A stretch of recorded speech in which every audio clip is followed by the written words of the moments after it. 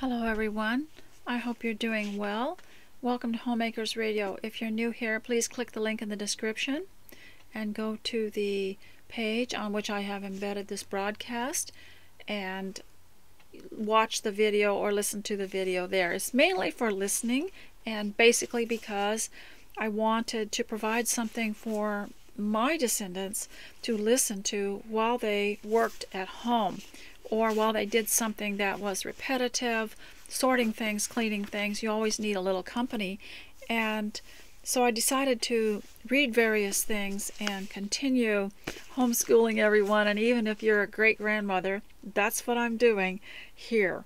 And we'll start out first by making sure that you got your prep done, preparation, which would mean that you would bathe and dress and get yourself happy, put on your happy face and get your list ready, because that also, you want to take care of the mind too. That balances the mind. So many of us are famous for lists. We can really make lists and get about one thing on it done. But it does balance us. You know, people used to make fun of people who sat down and wrote a schedule or wrote lists, and it was always very elaborate. It seemed complicated, but it helped them. It helped them balance their minds. And so that's what you need to do, is get your list ready. And then we plunge into whatever the most needed thing is in your home. And with, like everything, like medicine, like education, like transportation, one size doesn't necessarily fit all. Everybody has different needs. Some need more or less. And so with homemaking, I can't tell you how to do everything, because your house is so much different than mine. My house has persnickety doors and windows and things that need special care, and your house is different than mine. How you manage and how you navigate the things that you need to do will be different. So what this is generally just something to listen to while you decide what you do next. Now, when you have children at home, it's always smart in the morning to go through and pick up things and make sure there's nothing that will injure them or that they could get tangled up in or anything. And so I have found, even though there are two vital people living here, that is still my routine, because we sure don't want any accidents in our home. So I go around and look for things that might need to be adjusted, picked up, put away, and it also helps me to locate things that I think that I have lost. So that is one routine you can do, is just walk through your house. If you're having trouble getting started, even if you have your list, or take your list and walk through the house, and you will find many things that give you ideas of what needs to be done. But if you have anything that's repetitive or rather tedious that you need to do, this is a good time to listen to Homemaking Radio. So if you're new here, please click the link in the description box and go to the page in which I have embedded it, and I know I'm repeating myself, where you can watch it there and also see maybe some things that I have spoken of and I have summarized it, or maybe pictures of things around here.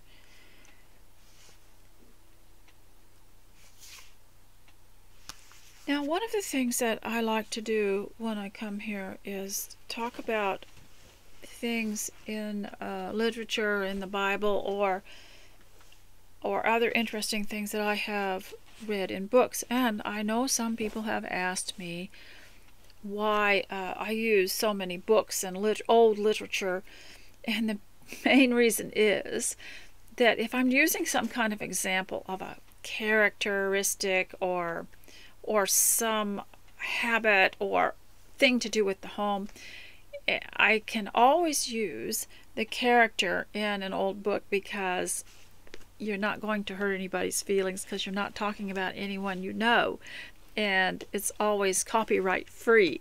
So, like, I will read to you out of Wives and Daughters today, but it's just it's just for interest. And today, before I get started, I want to share with you my herb of the day, or flavor of the day, is curly parsley. And we had this yesterday in the ladies' Bible class in my home, and because I like to have herbs of the Bible, and this was one of the things included in the herbs that went with the Passover meal, the bitter herbs, and it was included. However, I've discovered that even if you can't find the name of a herb in your Bible, it is included in Genesis 1:29, where it says, I have given you every good herb. So if God created it as part of the creation, then it's a Bible herb. But you will need to look this up, the health benefits of parsley, and also the culinary uses of parsley, how to cook it, how to use it. And this was always familiar to me when I was growing up, because it was on every plate, even in restaurants, and used as a digestive aid and for good breath. But there's more to it. Parsley has abundant vitamin A and C in it, and it's good for to prevent kidney problems, and it's good for heart health and everything else. But please go and look this up for yourself, do your homework, and find out.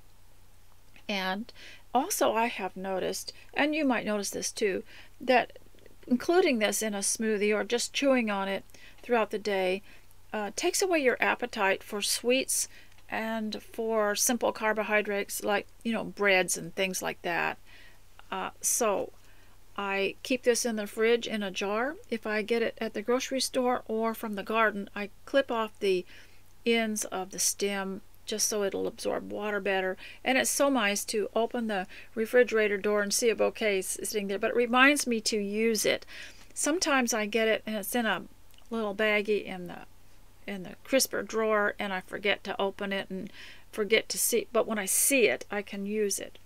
So you can, it also clears your palate, and it's so refreshing. Now, there are different kinds of parsley. This is the one that I used, was the curly parsley.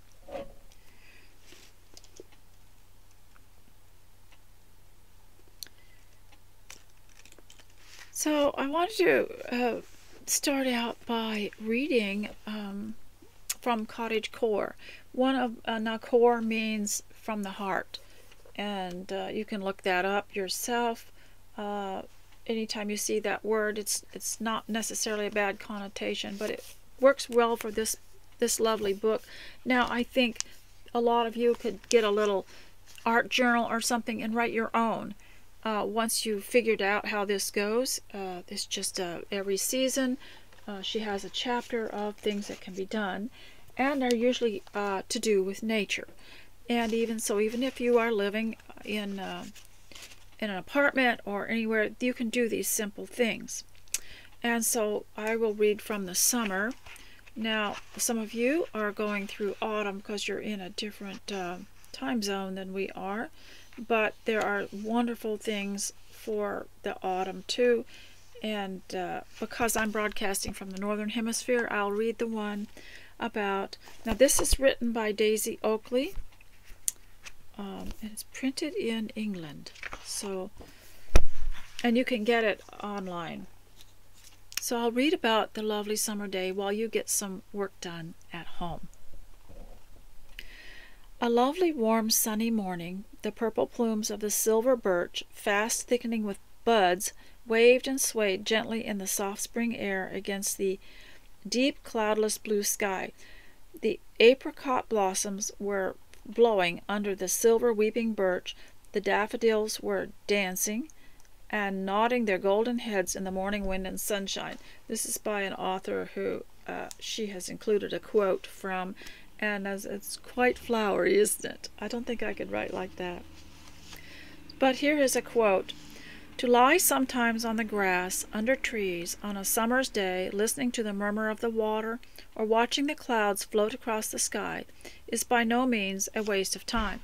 And this is one of the things that my grandchildren were doing when they were here. They were taking the opportunity to lie on the grass and just lay down and look up at the sky, and we have big trees too, big shady trees, and it's quite an interesting, different view looking under those huge maples as looking at them. It's a totally different world under there. It's quite, as Anne would say, it gives scope for the imagination. And now, since we're talking about the wonders of the outdoors and nature, and I know a lot of you are probably housebound, but it does our hearts good, doesn't it, to read about it and think about it. I'm going to read from Brian Kozlowski's book, The Jane Austen Diet, because he quotes so much of her books, and it isn't really a diet. It's a healthy lifestyle. So I'll read from his section on the taste for nature. To the copse. Regency estates weren't complete without copses, woodland retreats where heroines idly roam and find near magical refreshment amongst the trees. Now, I included in my previous post, if you'll go to the page on which I've embedded these videos, I included in the previous post the little path that I walk down when I have a chance to do so. It rains a lot here, but I do have a lot of umbrellas. So I did want you to see that, and when I'm finished talking to you, that is what I'm going to do. I'm going to do my exercises, and then while I listen to something sweet, and then I'm going to go for a walk down that little farm road with the wheat in the background, and also going to catch up on some correspondence and clean up my kitchen, and also hopefully, this is one of my ambitions today, and like I said, I'm really good at writing lists.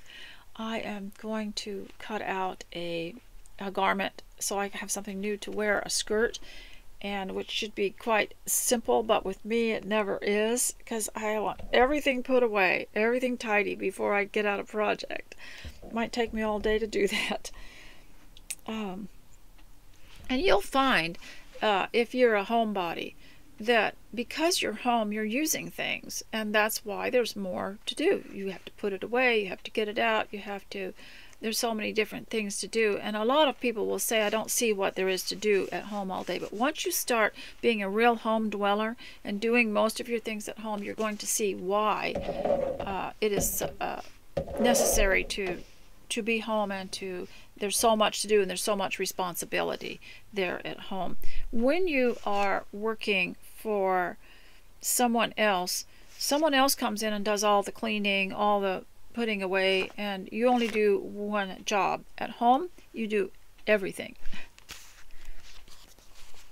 A wooded grove brings instant comfort to Anne's cluttered mind in persuasion, and Lizzie finds inexpressible enjoyment under the tree-lined path bordering the Rosings estate. This is one thing I did, and I wish you were all little again. I could take you for a walk and tell you how to think. This is one thing I did with some of the descendants that came. I said, we're going to go for a walk, and I told them what to look for on a walk, what to feel, what to listen, possible things. And of course they came up with some things themselves that they enjoyed. So I wanted to read this description because it was like that. Mary Ann waxes poetic when remembering her autumnal walks in Norland's woods. How have I delighted as I walked! What feelings have they, the season, the air altogether inspired? And how little of that we get when we're off in the commercial world all the time. In fact, the commercial world wants us to just think about that. I was thinking about in past years when the mothers were so busy going to get groceries, doing errands. We used to have to pay bills by hand. You'd have to drive to the place and pay the bill. Now you can, and then later on we were allowed to mail them in. Now you can just send it in. But the time that it took, and we were out of our homes but not enjoying our world or enjoying the life around us as much as we were all intent on this commercial world. And some women could be out, even though they were homemakers, 5 hours a day, just getting things, dropping things off, paying for things, while their husbands had to work. So hopefully that is all changing, and now we can have the leisure time to go and discover life, real life around us. And I think of all those mothers and all the time they spent getting food prepared, and just the work they did, I don't think was appreciated as much as it should have been. But I had a mother that liked to go out and go for walks, and she loved to take us on a picnic, and she loved, one thing we used to do that was so much fun was pretend we were going for a walk to see our grandmother. And some of us who were really little really hoped we were going to see our grandmother.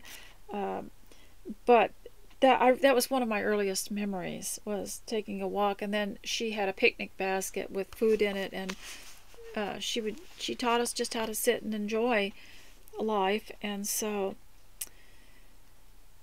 interestingly, the same sensations are now associated with one of the biggest health trends in modern Japan: forest bathing. It is the belief that leisurely stroll through the woods is deeply rejuvenating for the body and mind. Well, you know, they went through this back in the late 1800s, early 1900s. A lot of, even some religions were based on it, on air bathing.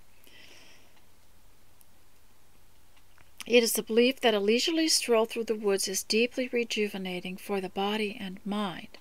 Forest air is particularly rich in fragrant antimicrobial compounds swirling around trees that, when inhaled, can reduce stress and boost our immune system. This is interesting, isn't it? Spending time amongst trees specifically elevates our white blood cells that fight tumors and infections, known as NK cells. According to a Japanese study, and most of us have a Regency-style copse in easy distance, whether it's a wooded park or a backwoods or just beyond our own backyards. There, like Fanny, we can substitute the bad air, bad smells of indoor life for liberty, freshness, fragrance, and verdure. Oh, I don't mind dirt. You know, isn't there a doctor online, a naturopathic doctor, herbalist, who has written a book called Eat Dirt? Is that Dr. Axe? I'm trying to think of who that was.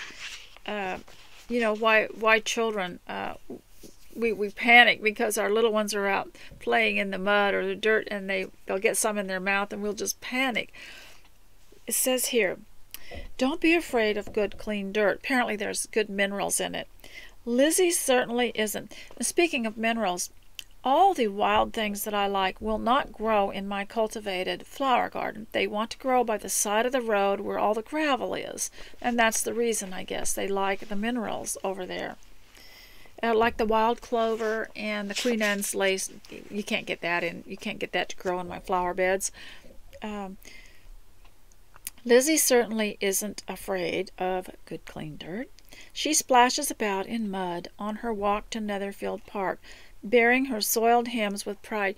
You know, I suggested to my granddaughter when we watched, when she had Wives and Daughters series on while she was here, that we take note of the outdoor scenes, because they did such pretty pictures. The camera work was so beautiful. The evil Bingley sisters were evidently disgusted. She looked almost wild. I hope you saw her petticoat 6 inches deep in mud. Today they'd be squirting bottles of hand sanitizer down Lizzie's throat if they could. Though Lizzie could easily outwit them. You can make your own handmade hand sanitizer with aloe vera, your aloe vera plant. I would suggest you just get an aloe vera plant and pick off a piece and rub it on your hands. Is just probably better. In fact, living with a more relaxed attitude toward dirt can give us all clearer heads.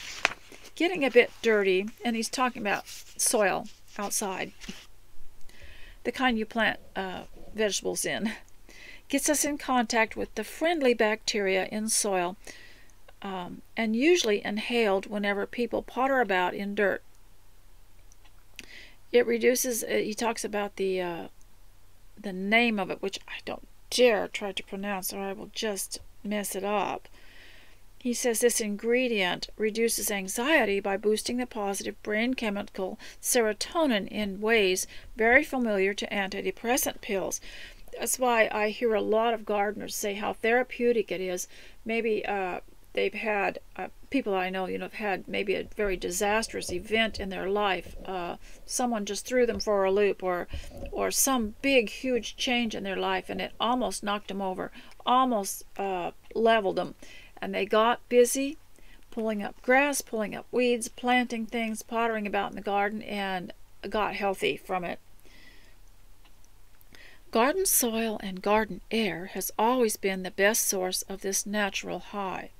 So, if you're on any kind of allopathic medicine that is chemical, you can substitute it all because those things have side effects, whereas this kind of thing, this natural thing, does not have anything but a good side effect. You might get a little bit sunburn and maybe bring in a bit of dirt as a side effect. Charlotte Palmer is clearly a happy soil sniffer in Sense and Sensibility. Merely strolling through the gardens and greenhouses at Cleveland raised the laughter of Charlotte to giddy heights. I really enjoyed this. If you would, please pray for Mr. Brian Kozlowski, who wrote this. He got a lot ill. He's been sick. And the reason I know, I have inside information because he's an honorary member of my family.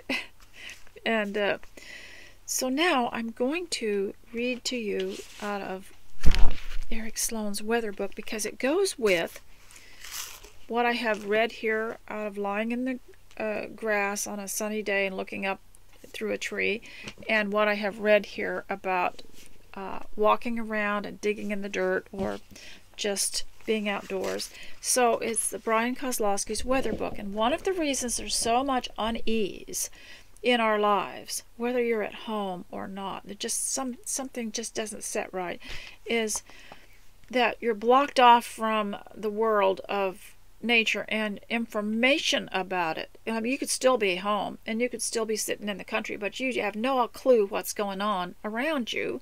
Whereas if you knew more about what people in the past knew about and were aware of, there's an added ingredient of a sense of well-being and happiness and a feeling of stability.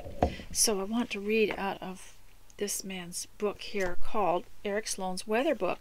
Now, I'm homeschooling you, and if you are homeschooling your children, get this book and don't just hand it to them, but do what I'm doing and just read something interesting. So I'm going to read the part, it's all about the signs of rain.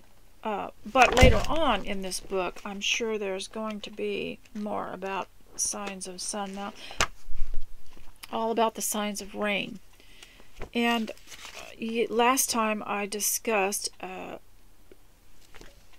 the way that the swallows got close to the ground, when the air pressure changed, because and how it irritates the brains of the bats, and they'll screech when the air pressure is bothering them. And so there was a poem that was written that he included in his book, written in 1949 or published in 1949. He did not write the poem, but he wanted to use it. He said, "Here is an old rhyme that is so crowded with weather lore, evolved from the accurate observation that the reader can almost feel the rain gathering and getting ready to come down." Well, we got down to low o'er the grass the swallow wings. The cricket, too, how sharp he sings. So let me read what and then he starts defining all of this.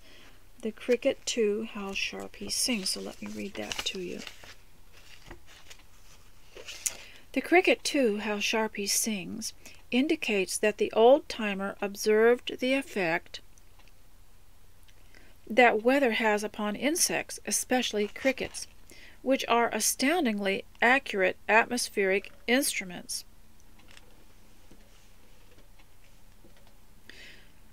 It has been recently learned that the cricket's reaction to temperature is often more immediate and accurate than that of the average thermometer. Which has considerable lag and variation. Yeah, the thermometer doesn't often catch up too quickly to the actual temperature. If the chirps of the black cricket are counted for 14 seconds, and the number 40 is then added to that figure, you will get the exact temperature of the air where the cricket is in degrees Fahrenheit. And this drawing number 3, which I could probably put that on the page for you.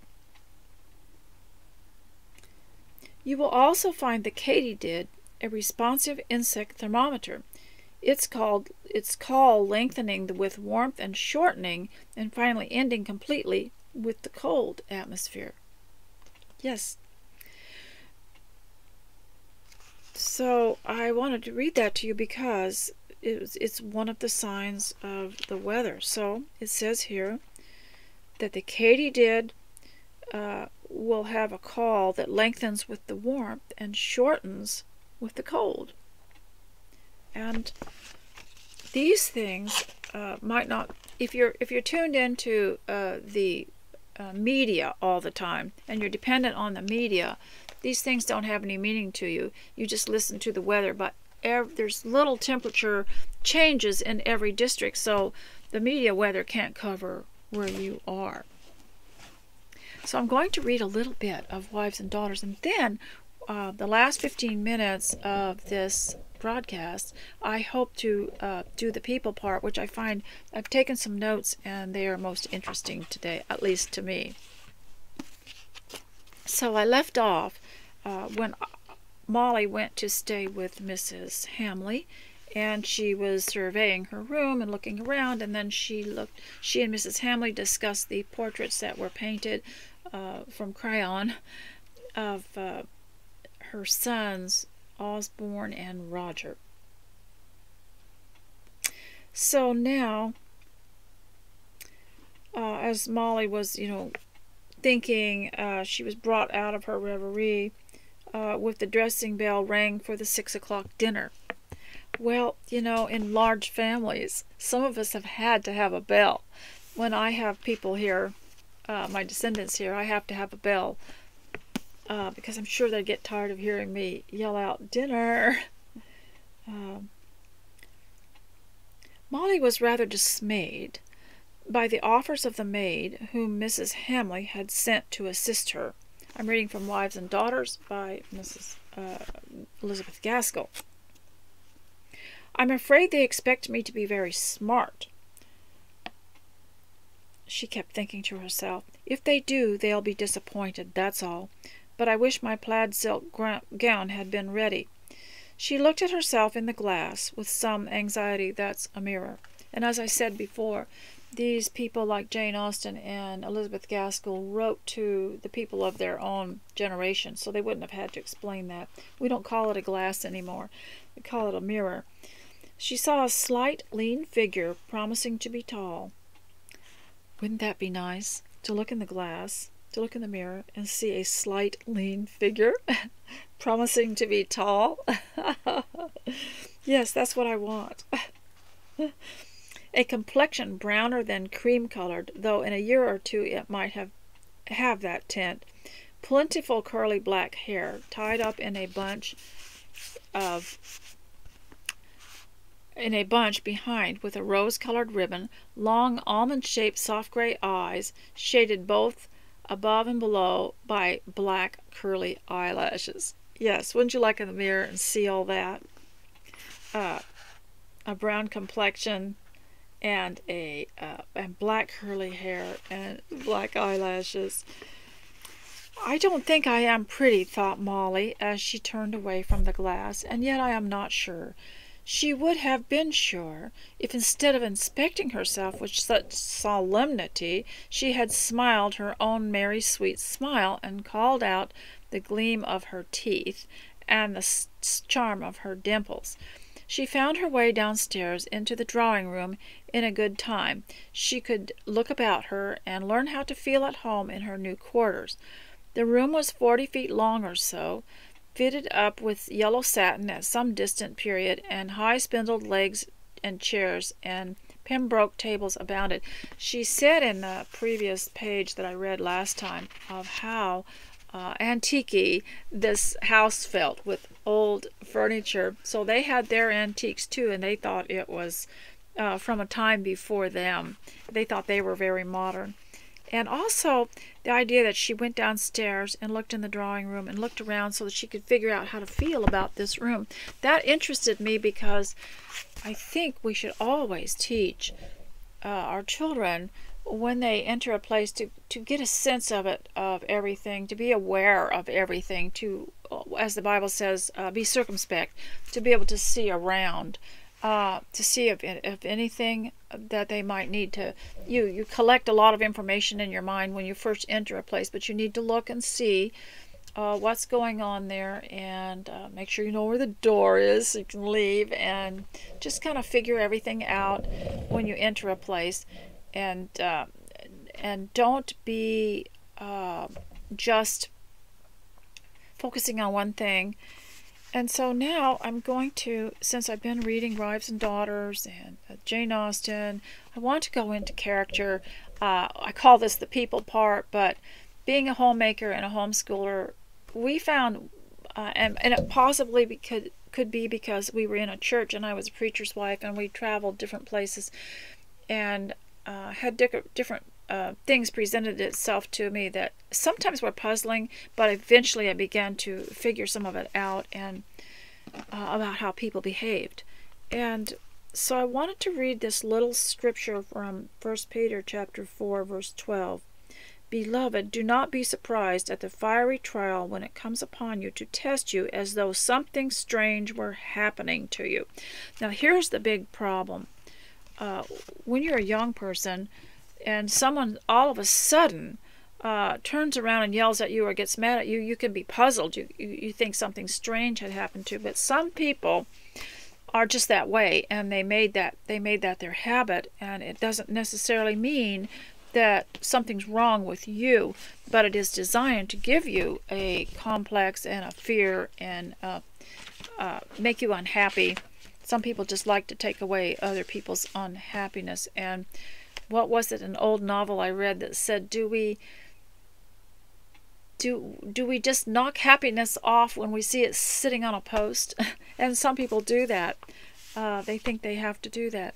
And so I wanted to do two types of things that might confront you, and the children all need to be taught this so they can figure out life and not be slayed by everything that happens to them.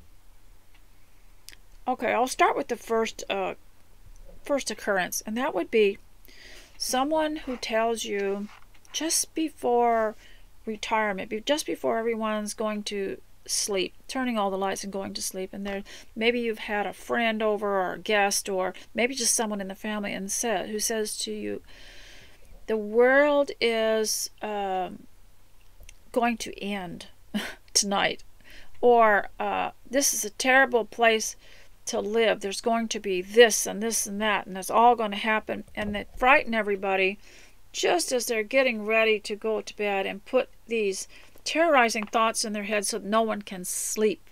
And in the meantime, this person, whether it's a visitor or maybe someone that you're looking after in your own house, or just for some reason is in your life, after everyone is like wide awake, they snore away, they're happy, or they even go to bed whistling or singing while everyone else is unhappy. Maybe they not just give them bad news, but tell everybody how bad they are. And so no one can really have a restful sleep because of the horrid feelings that this caused. So I just would say observe this, and also make sure you know that it's not true. And a lot of people hesitate. I know it's not good to get in an argument or confront people, but maybe ask them to prove it, and then get them so involved in boring details and get them talking, and then you start whistling and go to bed and be happy. The other thing is, and of course everybody, this is just my opinion based on my limited experience and some of my own weird humor, so everybody needs to solve these things for themselves. But in the olden days, we always knew someone who would tell you something really awful just before a meal or bedtime. It would spoil your appetite and spoil your sleep. And we were taught in old-timey manners by our parents not to do that. Another thing is you might have to deal with is someone will ask you how your garden is doing, or how are you doing with building your house, or how's your health doing, or something like that. And you might just honestly answer it and say, the slugs ate everything this year, or the snails ate everything and I was so disappointed. Or might say, well, we had a little delay on our house because one of the workers got sick, or something like that.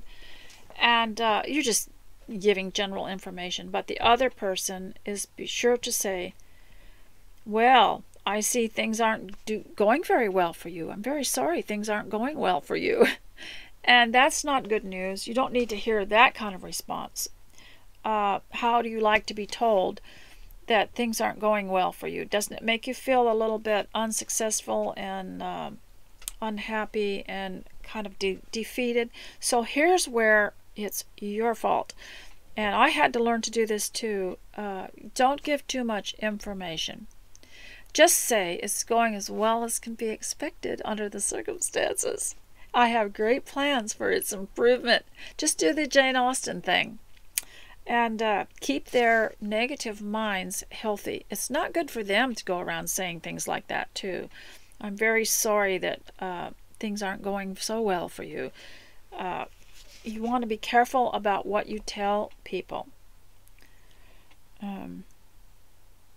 There are also those who like to extract apologies. They are just not happy. They are just not, they can't hardly live. They don't have any steam. They don't have any, their minds can't work, and their blood isn't flowing unless they have got somebody to apologize to them. So they extract apologies. You ignored me last time I saw you. You told me such and such, and of course they took it all wrong, but they want to extract an apology. They don't feel good.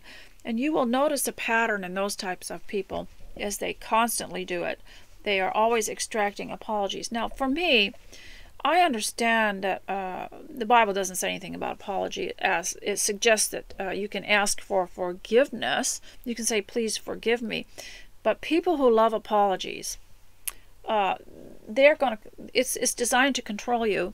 So if you apologize, they kind of have you in their power or control you sometimes. But to ask for forgiveness, to me, is more effective and more biblical. This idea going around apologizing all the time. I don't know where that came from, but it's kind of a human designed, man-made thing. So they like to extract apologies constantly by making you feel guilty or bad. And of course, if you have done something, you could ask them to please forgive you. Well, they don't like that because that's going to take some effort on their part. That's going to take something out of their heart. If they forgive you, it means they're releasing you, and they can't hold anything over you anymore, and they cannot exert pressure or guilt on you. So you need to figure this all out for yourself if you've got one of those apology extractors. Now, when I was growing up, we didn't have psychology, and we didn't have all the things you could read about stuff like this, and so these apology extractors, people would just laugh at them and defeat them that way. But in later times, they get very serious. You have to be so careful. They might take you to court, or they might, and do something else. And so you have to be very careful with it. So if you read, and like I say, I use the literature because you can't hurt anybody's feelings. Because if you talked about somebody, they can't accuse you of anything. Like Anne of Green Gables, she was forced to apologize to Mrs. Lynde, and oh, she did not want to do that. But she finally decided to do it, and when she did it, she overdid it. Do you remember that from the book or from one of the movies, where she just went on and on and on about how sorry she was, and Mrs. Lynde had just about had enough, and she said, well, that will do. And so exaggeration was a great tool for her. And you can see it all through these old comedy novels, like Jane Austen's novels were comedies, and you can even see it in Cynthia in Wives and Daughters, where she should have apologized, but she said, I made up my mind not to think about it. But asking for forgiveness is totally different. That's a sincere effort to make things right. And so the apology extractors, I don't have much use for them, because they are never going, it's a addiction that they have to have, and it'll continue. And they'll move on to someone else. So those are just a couple of things that you might want to think about. Maybe it has no effect on you at all. But I want to tell you about something that's going to re-emerge its ugly head.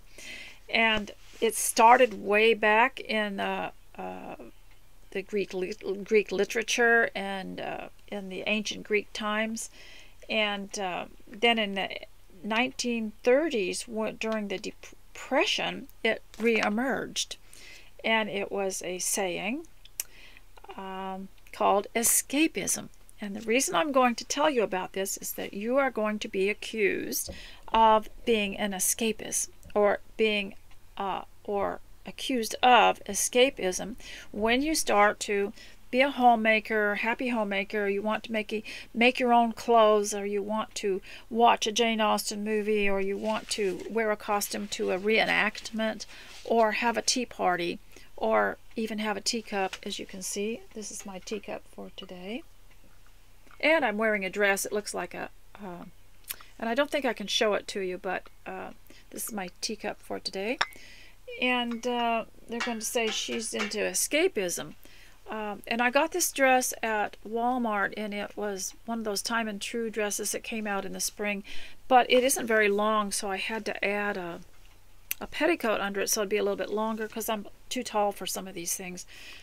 But so, you know, you're wearing a dress that's kind of Austenese, or maybe even more Victorian, and so they'll say you're into escapism, or you're homemaking, or you're homeschooling, or you're doing other things. And so this word escapism is coming out again. And don't ask me where I got this information, but I went and looked it up, and here's what it says. And this is what's coming. This is what you're going to run into probably pretty soon. Escapism, originally an Americanism, which it wasn't. It goes way back further. It was a French word in the beginning, back in the 1800s, and then before that it was Greek, and it was to describe a person who seeks diversion from reality. And who was it in one of the novels we talk about here that says, I am excessively diverted? Can't think of who that was. Has been ascribed to John Crow Ransom, founder of the Southern New Criticism School of Literary Criticism in 1930. And this was during the Depression. And doesn't it figure? School of Criticism, higher criticism. It says, it described the tendency to escape from the real world to the safety and comfort of a fantasy world. Since life is stressful, coping strategies are essential to making it through each day. Now, one of the reasons that they used this back in the Depression, and also back in the 1970s, I was alive then, because I'm an antiquity now, a vital antiquity. There was the all kinds of financial crises in the United States, and people were being laid off of work or having to change jobs. And I remember specifically, I was about 23 years old, and a news broadcast came on that said that the Western novels were just being sold out of the stores, that people were buying Westerns and reading them, and it was a type of escapism because people had lost their jobs. And so the writers, of course, were busy writing these novels. They weren't called escapists, but the people that were reading were called, saying that they were into escapism. So now you get the problem of people who haven't lived like we have lived and don't understand the fun of and the enjoyment of learning about other eras and learning to replicate some things that are good. Like we repeat and we replicate. One of the things we love about the Jane Austen books and the Elizabeth Gaskell books is that they did things that we can repeat today. We can have our tea. We can sit by the fire. We can wear a hat. We can do all these things, and there's no harm in it. And so just a minute, I'm going to close something here. Someone out there with a radio on. So I would like to ask the people who really think that we are escapists. For instance, they will see someone who is dressed up and call them an escapist, or someone who works at home or who stays at home and call them escapism. And the idea is, of course, if we don't follow the narrative and the agenda of a cruel world and just sit there and endure it all the time and decide instead we're going to go read a book or write a book or write a story or tell a story or maybe have a cup of tea, that we are escapists. We're escapists and we are into escapism. It's supposed to be some kind of psychological insult to call someone an escapist. But let me ask some questions here about that, and so maybe you'll be equipped to ask questions about this escapism that we're going to all be accused of in our lovely little lives at home. Is making a list escapism? Because I make them. I make long lists, and they help my mind. And I have this strange list today that I'm going to. I'll tell you what, I really am into escapism, if this is true. I wrote down that I'm going to clean the kitchen, and I'm going to go for a walk, and I'm going to take my little notebook with me and make some observations, and I am going to write some letters, and then I'm going to try to get out some fabric and cut out a skirt. And I thought, as I was looking at that, thinking about escapism, boy, I don't know if that's escapism, but that's fantasy, because I write that stuff down over and over and might be doing one thing on there. And so when I wrote down make a skirt, I thought, well, I don't know if that's fantasy or escapism, because I don't think I'll get it done in one day. It won't be on, it'll be on the list again tomorrow. But let me ask, is singing an old song or playing an old song on the piano escapism? Is listening to classical music escapism? Is traveling to a historic site for a little tour escapism? Is camping out escapism? You know, we find a lot of people in my area, they like to go rustic and they like to camp out and they just like to hearken to their earlier pioneer ancestor days. And is that escapism? Is attending a pioneer event, you know, dressed up? My daughter made me a costume to wear to someone's pioneer party, and we spent all day out at her grandmother's farm doing eating pioneer food and playing pioneer games and enjoying the pioneer life for a day. We washed clothes by hand, and we made soap, and we did many other things. Is attending a Shakespearean festival where everyone says thee and thou, is that escapism? Is attending an Austin tea event, or there was one that I went to where everyone dressed Austinese, even the men, and we promenaded down the oldest part of this city. That would have been most like that. Is that escapism? Now, we also had Civil War encampments here in the U.S. Where people they stayed in tents, and is that escapism? Or is a Victorian afternoon tea that you invited your friends to, is that escapism?